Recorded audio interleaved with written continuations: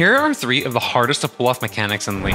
The first is the classic Lee Sin Insec. This has been a thing for about a decade now, but still, the majority of people can't reliably pull off a perfectly smooth execution without having to use flash. The second we'll go over is the Keyblade.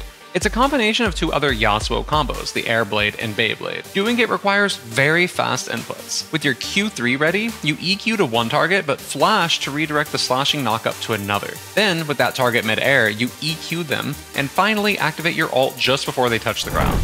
The last thing we'll talk about is the triple axe on Draven. Draven's Q only allows you to hold 2 empowered axes at a time, so to get a third, you have to constantly attack to juggle the axes, with at least one always being in the air at any point in time. Doing this just when farming is hard enough, but consistently keeping up a third axe for trades and teamfights is maybe the hardest mechanic in all of League. So if you ever want to get into practice tool and spend hours learning these,